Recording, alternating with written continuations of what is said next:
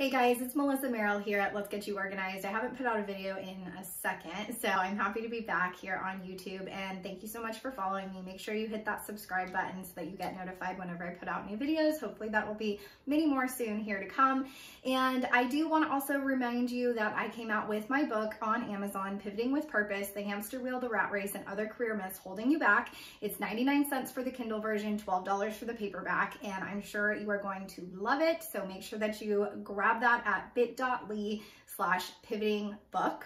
So without further ado, let's dive into today's video. So I am all about mindset hacks when it comes to growing your business, growing, scaling, hiring, and taking over your little corner of the world. So as you're growing your professional home organization empire, it is so important to keep three things in mind. So number one, living in abundance and not fear. I have so many women come to me and tell me that they're worried about the competition in their market, that since all of these new shows coming out like the Home Edit and various shows on HGTV that they've always had, that, organization is becoming so trendy, and that they're worried that women in their area are going to just start hopping on the bandwagon, start opening businesses left and right, and that they are going to be put out of business. This is a big no-no. You have to stay in your own lane. You have to stay focused on your own prize, and you've got to cut out the rest of the noise. So what I love to do when thinking about my competition is really looking at the actual demographic info. So here in San Diego, California, when I had my home organization business, Let's Get You Organized, for almost 9 years, I was always looking at, just Instagram and Yelp and kind of seeing, okay, who else is out there, who has more reviews than I do, or who has more followers than I do. And that was getting me absolutely nowhere when I really thought about it. And I was like, okay, there's 3.3 million people here in San Diego County, and there's maybe like 300 home organizers, which to some people that might be in more rural areas of the country here in the United States, that might make you go, oh my gosh, 300 people that do what I do. But guess what? They don't do what you do. Only you do what you do like you do it, right? So you have a special gift. You have a purpose here in this lifetime. You are meant to serve the gift to others, right? I love this quote by Pablo Picasso. I actually have it hanging right over there, and it's a reminder to me every single day. The meaning of life is to find your gift. The purpose of life is to give it away. So that being said, look at your numbers. How many people live in your area? And then how many organizers are there? 300 organizers to 3.3 million people. I'm pretty sure I did a really good job for 9 years in being able to serve those customers and to really make it happen here in San Diego. So don't get it twisted. Don't get scared about your competition. Make sure that you're focusing on what you do best and that you are going to absolutely shine in the organizing work that you do. So that's tip number one. Now, tip number two is really making sure that you have some sort of support in what you're doing. Now, I don't mean that your parents have to approve of what you're doing. Maybe they want you to have a quote unquote, rat race job, or real job, or corporate job, a 9 to 5 here in corporate America. And that's really common. Maybe you have friends that don't understand what you're doing. Hey, maybe you left your corporate job and you went and had a baby, and you decided you actually don't want to go back to that life anymore, and so you wanted to start your own home organization.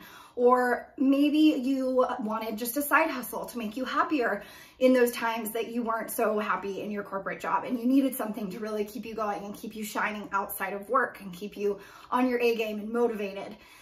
And that's all fine, but make sure that you have some sort of support in what you're doing. So whether that's a therapist, a healer of some kind, obviously I'm here in San Diego and people are a little more hippy dippy here. They have, hypnotherapists and meditation people and Reiki people and whatever works for you, as long as you have some sort of support network. So whether that's your spouse, whether that's a best friend, whether that's other professional organizers, I always say that your network is your net worth.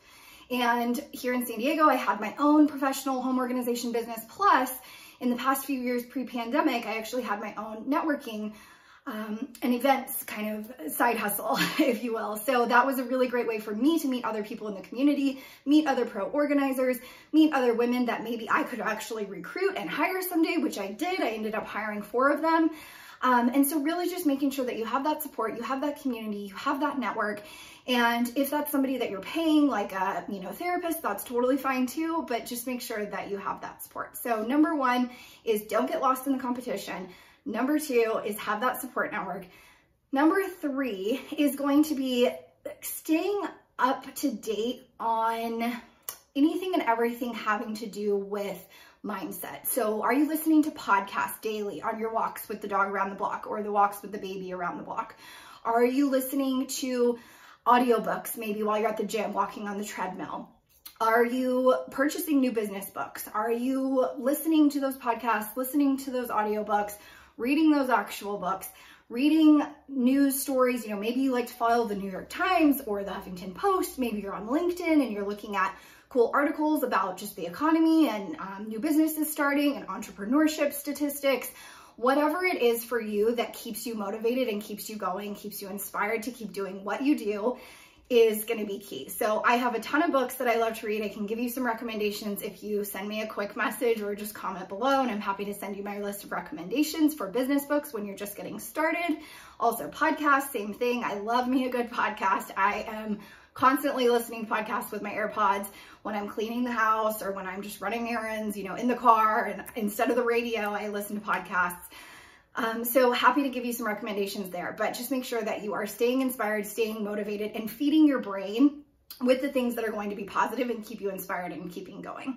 So those are my tips for today. Make sure that you subscribe so that you get notified whenever I put out new videos, and I'm happy that you're here. Thanks.